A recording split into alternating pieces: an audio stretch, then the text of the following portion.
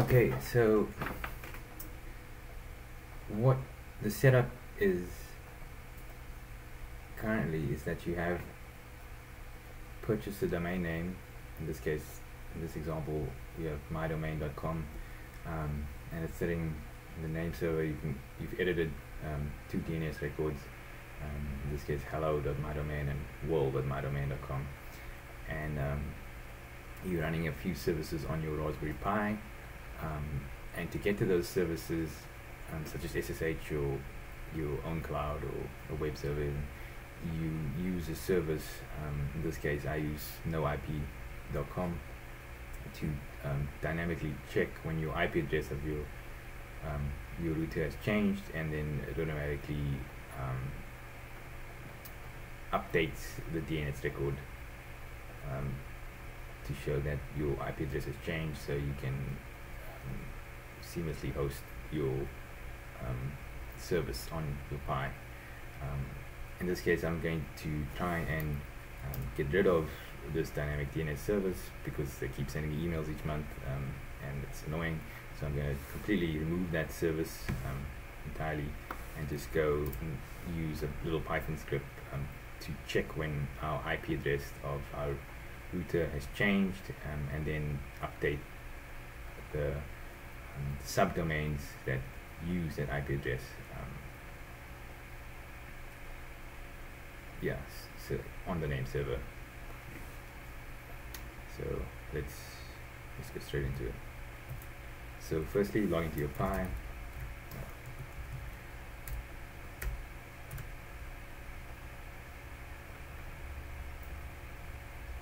Okay, and then make sure your repository, your local repository, is up to date.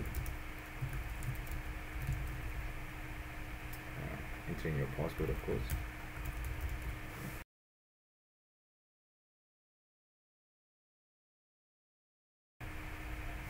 Okay, and then we are going to install Git. So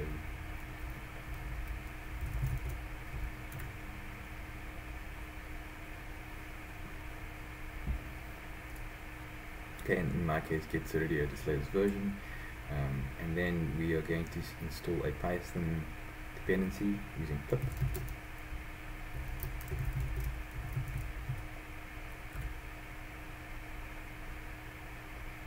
Okay, and again, in my case, it's already installed, but you may have to wait a moment for it to be installed.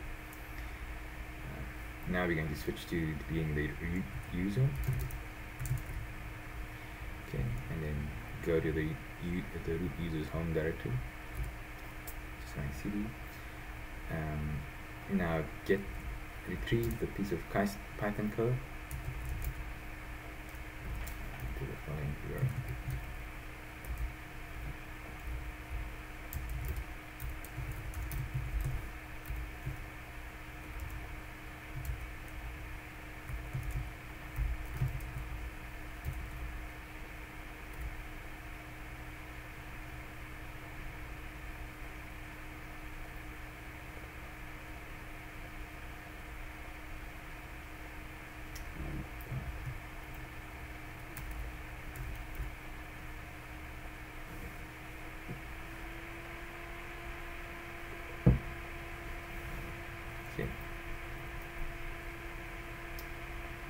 Create a directory called bin, which stands for binary in this case, and then copy the Python script from the git download, which should be called update.py. You can autocomplete it using the tab key, and putting that in the bin folder. And then next you want to make sure that Python script is executable, so you can run it. Showing the following command. This is saying the user is the only one who should be getting rights to execute it.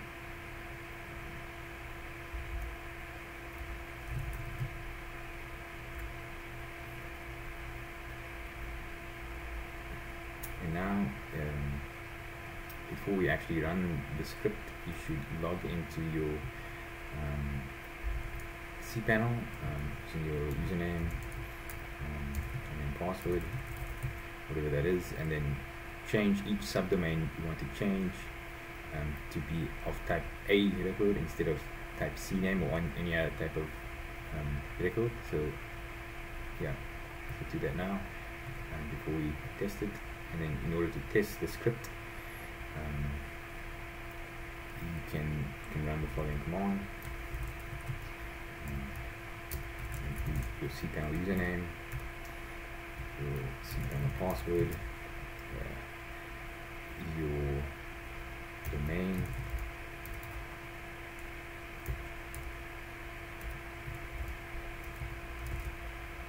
and then each subdomain you want to change without the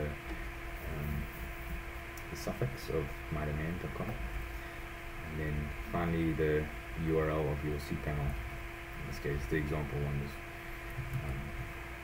it's just my.cpanel.org and port 2083, and then you can press enter. In this case, I'm not going to do that, and then I'm just going to cancel the command. But if you go back to your cPanel, you'll notice that the relevant subdomains will have changed to have the IP of your pi. Yeah. You also need to make sure that port forwarding is enabled already. Hopefully you've done that initially.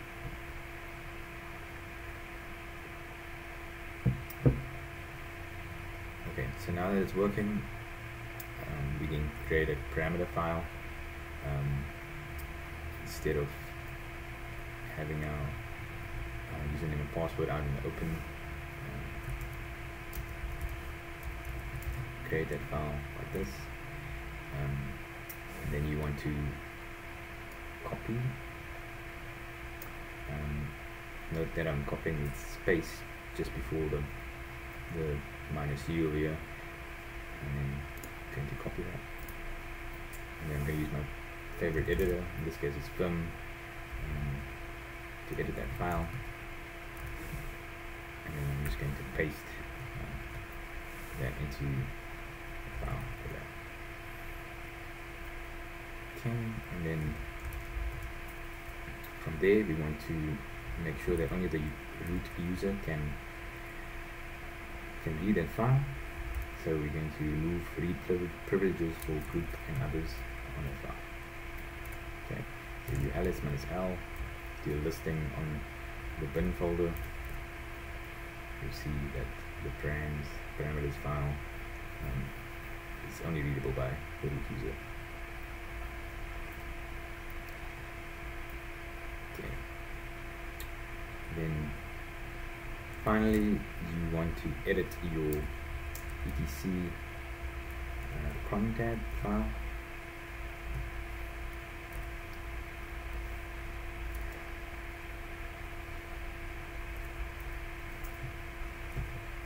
So I'm just going to put a comment here so I remember what I'm actually doing.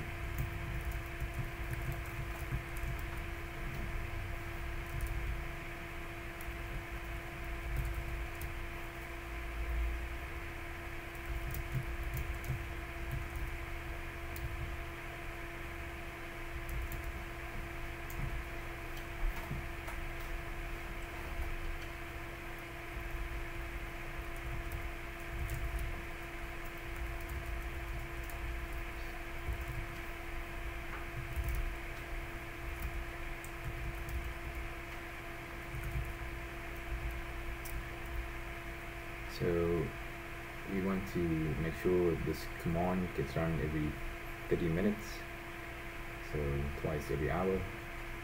So what we're going to say is going to run minute 0, and then minute 30, and then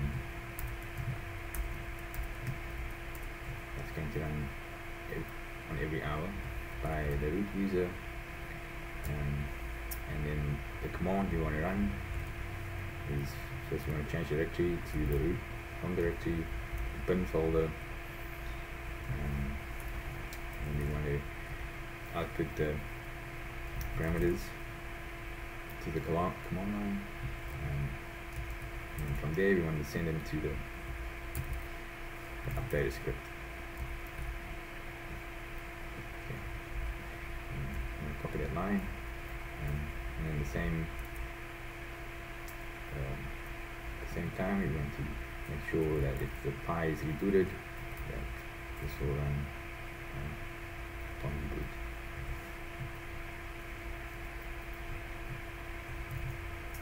And that's it. You can reboot if you want, but it should automatically go. That's it. Thanks for watching.